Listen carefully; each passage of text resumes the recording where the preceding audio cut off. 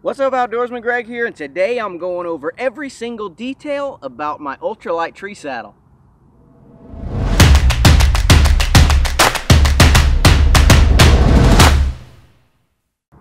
This is my ultralight modified Sitdrag tree saddle. For those of you that have seen some of my videos, you probably have seen an older version unless you've seen the most recent videos, but I've been using this setup for about a year, and I'm going to walk you through every single detail of how I set these up, what each piece of gear does on this saddle, and why it's important. First of all, let's start with the base. The base is the Sitdrag.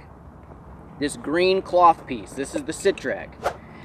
These pouches here, this pouch here is additional, does not come with it. Just the base of this green olive drab cloth, that is called the Sitdrag. It's rated for 400 pounds. It's been tested at over 800 pounds, but the manufacturer will only put 50% of the working load weight on this device, so they rate it at 400 pounds. I've been using this for about 2 years now. You pair it with a rock harness and it's as safe as anything out on the market. First thing that I do, and probably the most important thing that I do, if you look on the inside here, you'll see that I've added a belt, okay? Very important. The belt holds it on your waist while you're walking in. When you get up in the tree and you're tethered into the tree, it holds it wherever you want it, whether you put it lower around your butt or if you like to keep it up high around your waist, that's fine too.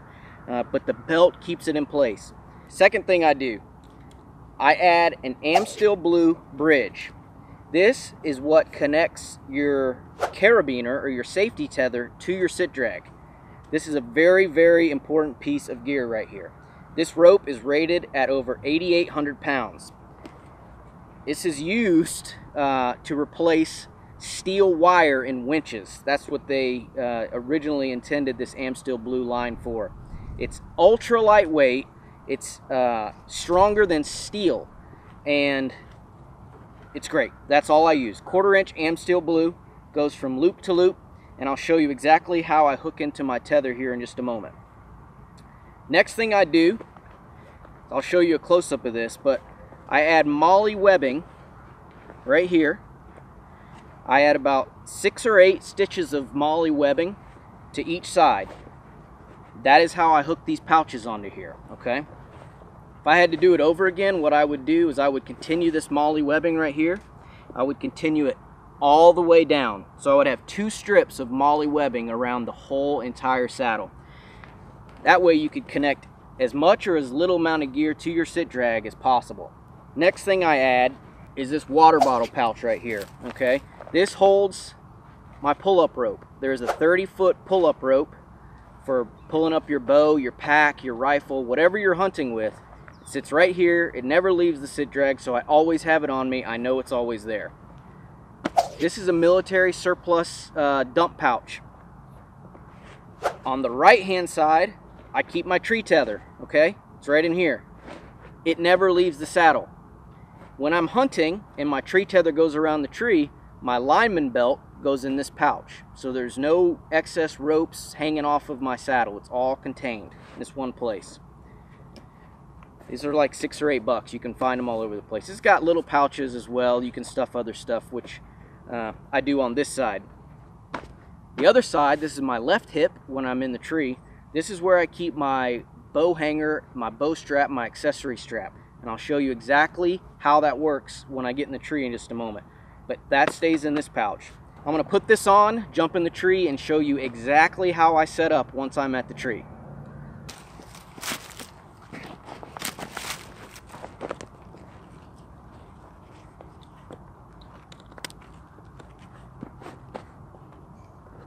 So imagine, you're all ready to go, you've got your clothes on, your pack's ready, you're ready to walk to the tree to hunt. First thing I do, I tuck my bridge into the belt to get it out of the way. Second thing I do, I've always got my lineman belt right here attached. It's always either attached to the saddle or it's in the pouch right here while I'm hunting. So I don't ever lose it. I know it's either attached or it's in the pouch. This goes over my neck. I'm ready to walk into the tree. Grab my pack, grab my bow, grab everything, head to the tree. You can see my platform is already set up, but if I were just getting to the tree, I would either climb it with sticks, spurs, a ladder that's already here, some sort of climbing method. Your rope is very important for that. Your lineman belt. The first thing that you do is you bring that around the tree.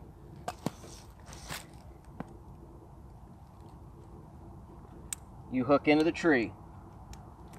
That way when you're climbing, you are completely safe. You are tethered to the tree the entire time. This is called the Ropeman 1. It is one of the greatest inventions for saddle hunting ever. Most people that use a lineman belt, they use a prusik knot. Prusiks suck compared to this thing. If you need to go tighter, you go tighter. This is a mechanical prusik. Tighter. If you need to loosen, you just take your weight off, loosen it. That's it. When you climb the tree, flip it up and climb the tree. It's very, very easy. You're going to imagine that I would have just gotten to the top of my climbing sticks or spurs or whatever, and I was just going to climb on and get ready to hunt. Before I do that, the first thing that I do, I'm standing at the top of my sticks. I'm not going to do it right now just because of how I'm set up. But before you climb onto your platform, whether you're using a seat style platform, a ring of steps, a Maris steps, wild edge step ladders, whatever you're using for a saddle hunting platform, attach your tether around the tree before you climb on, okay? I'm not going to do it just because I'm set up here and I'm 6 inches off the ground, but that's the most important thing you can do for safety. Now that you're up in the tree, you're hooked in, you're on top of your platform, you've got your lineman's belt here. I would have already hooked in my tether to the tree, my main tether, but I didn't do that because I wanted to show you guys how you do it. Now, when you're on your lineman's belt, you can lean way back if you have slack in your lineman belt. Okay, what you want to do once you get to your platform, you want to tighten it way down to where you are basically hugging the tree, okay? So it's holding you nice and upright. First thing you want to do is make sure you're safe and you're tied in. You take your tether out of your pouch, go around the tree. You want to do this somewhere between forehead to chin height. It depends on everyone. Some people like it up high, some people like it a little bit lower, down below your chin. Me personally, about forehead is about right, but really you just need to practice in your yard to figure out exactly what's comfortable for you. But this isn't rocket science. You got a fixed loop, pass it around the tree. That's a girth hitch. Once you got it tight, your bridge, your Amstel bridge, hook that to your carabiner and lock it off. Okay? That's all there is to it. Once you get to that point, then you just tighten up. You're nice and tight. Now you have 2 lines to the tree. Once I'm here, I like to go ahead and hang my bow hanger and pull my bow up. That's on my left pouch. This is my bow hanger. All it is a loop of molly webbing. 2 pieces of old ratchet straps that I sewed together in a long loop. I don't normally hunt trees this big. This is about, maybe 20 inches in diameter. And that's a little bigger than I generally like. I like to about 14, 15 inch in diameter. So my strap isn't going to fit around the tree that big. So what I typically do is, I'd show you, is I just, it would come all the way around and then girth hitch onto itself, but obviously it won't reach. Carry this little extender, which is a little bungee extender, and not much to it, it's just a little bungee cord that stretches out so I can make it work. Around the tree. I like to put it as high as I can reach, at least above my tether, okay? And this is gonna be hard. Ooh. You got your extender, goes here, hooks in, let's go up. Then you just pull it around till it gets tight and hook it on another one, okay? I've not drilled anything to the tree, so it's completely legal in state land. And I'm going really slow. Normally I can do this very quickly. Next thing I do, this is called the clipper, right here. This is my bow hanger. You can see it's got a clip, and it also has a swivel that folds up onto itself like that for packing. But I use it like this. Now you can see how this works. I've got the molly loop, the elastic going around the other side and hooked into itself. My clipper, all it does, normally I'd go on the left hand side, but you can't see the left hand side, so I'm going to show it to you on the right. Right here, clips into one of the loops, just like that. And then I've got this free to hang my bow or gun, crossbow, whatever it is you're hunting with, right? So I'm going to reach down and I would attach my 30-foot pull-up rope. It's down on the floor right now, holding the bow or gun or whatever, and you just pull it up. So now I got it. Go ahead, knock an arrow, get it ready, and it sits right there, and it's ready for a shot. So you've seen the bow. I'm going to go ahead and put it back down to get it out of the way, just so since I only have one side of the tree to work with. This is my pack hanger. Okay, this is 7/64 am steel blue, some of that same rope. This has like a 1,200 pound breaking strength, something ridiculous. This is a piece of yellow zinget that I've attached on a prusik so I can slide it up or down. That's what I clip my pack to. It cannot get any more lightweight than this. On one loop, I've got a fixed loop spliced in. See that? It's spliced in there. So I pass the loop around exactly like my tether. I pass the loop around, and it might not be long enough because I don't normally hunt trees this big. Oh, it's just gonna reach. Okay. So this would go here. I pass it through just like that. Now it's there. I've got my little zinget right here. My pack has an S-beaner. Okay? I've taken one side of the clip off because I don't like it. I don't like having to clip on and off. So then what I do is I just come right here to the prusik loop, hook it in, and my pack hangs right there. One of the beautiful parts about this is I don't have much tail here, but normally I can move it way up high or I can move it way down low just by adjusting this prusik before I hang the bag. Another reason I really like this molly webbing as a gear hanger is I keep 3 of these little S-beaners, again with one side removed, so I can clip these anywhere I want around the tree. You can put them front, back, doesn't matter, anywhere you want. Then I can hang my grunt call, I can hang my rattle bag, and what I generally always do is hang my rangefinder. I've got it on a retractable leash with an S-beaner, and I always clip that on here. I'll either clip, sometimes I clip it to my tether, it just wherever it works for the tree, but I clip that. Rangefinder hangs right there within easy reach.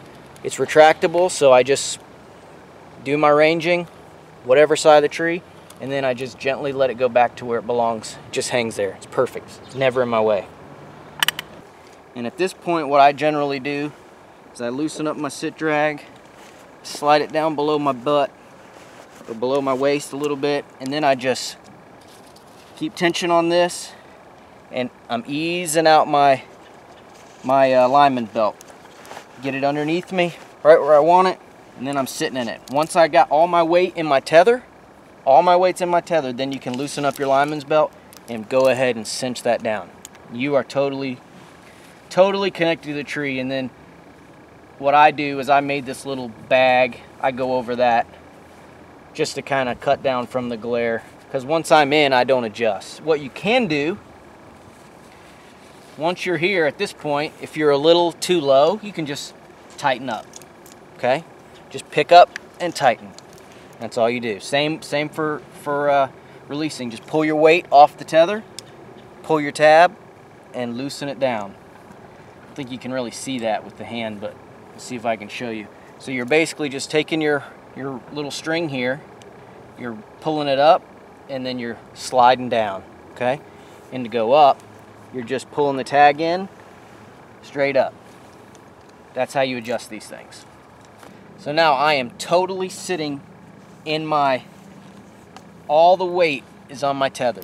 Nothing is on my lineman belt anymore, it's loose. At that point, you can go ahead and release your lineman belt.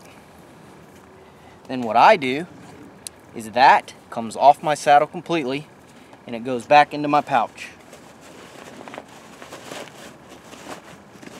It's not hanging, it's not in the way, not causing any problems. The other thing that you hear with the Sitdrag is you hear the difference between leaning and sitting. So when you're sitting, you're basically put your knees against the tree and you sit just like you're in a swing. It's very comfortable. I always carry in my pack a pair of lightweight knee pads. Those are gold. I'm not going to put them on right now, but you can see how easy it is. Just sit up, strap them on, and you're good to go. That will save your knees. Smaller trees, this one's a little too big, but on smaller trees you can actually spread your legs out, kind of straddle the tree. This actually isn't that bad, even though the tree's a little big. It might look uncomfortable, but it's actually not. And talk about being hidden. You can hug the tree. I mean, there's no way anything can see you like this. I mean, this is the most hidden you could possibly be. And when that's uncomfortable, you just go back to sitting. Come back to your knees. The final thing I want to talk about is this little back band. It weighs nothing. I keep it in this little bag and it stays on my left hip underneath my gear cord, my gear accessory storage strap. All it is an old Nikon camera strap, and I use that as a back band. Works is it's got two little 100-pound test braided fishing line Prusik knots, two little Night Eyes S-beaners, and the strap. And the way it works, you take your little loops, and these are going to turn into Prusik knots, right? So 1, 2, 2's good enough for now. Okay, so I'm going to do a 2-loop Prusik knot. I'm going to do that on both sides. Now that I've got my little Prusik knots, clip one end of the Night Eyes S-beaner there on both sides. You clip one end of your backrest to each one. Just goes, you just pass this around behind you, clip it to both sides. Bring this up underneath your shoulders or whatever's comfortable. Then you can adjust your Prusiks up to make you tighter, sit closer in, or if you want to lounge back a little bit, you can just loosen these down your bridge just like this. Then you can lounge back. And that's perfect. I don't use this very much unless I'm sitting all day. But you can see it weighs nothing. I haven't weighed it. Actually, I'll weigh it when I get home and I'll put it right here. Whole thing weighs nothing. Takes 30 seconds to install. I was taking my time and it still didn't take me any time. And it adds a lot of comfort to the saddle. And it doesn't interfere with your shot at all. You know, you can just lean forward. It'll slide down around your waist and then you can, you know, you're still good. Then when you're done, you just pull it back up and you're back in. That is pretty much how I set up the tree every single time. Come up, tether in, hang my gear hanger, pull up my bow, hang my accessories, hang my pack, and I'm ready to hunt. That's it for me. Hopefully that makes sense. Hopefully you understand how to set up in a tree saddle. It's really not that difficult. Take your time. Go slow when you're learning. Make sure to always have your lineman belt hooked in. Get on your tether before you actually climb onto your platform. Take your time. Go slow. Be safe. and you'll have a ton of fun. This is a great way to hunt. You can't be any more hidden than hiding behind the tree. I mean, if a deer comes from over here, you can just move and hide behind the tree. Same way over here. And if you get into a tree with lots of branches, it's even better. You can be really, really stealthy in these things. But that's it for me. Check out some of my other videos. I've got a lot coming about climbing and platforms and everything that has to do with saddle hunting. So check those out and watch some of my hunting and fishing videos. And if you like this, please give it a thumbs up and subscribe. I appreciate it. You guys have fun. Go outside. Go hiking, biking, fishing. Do something. Just get outdoors.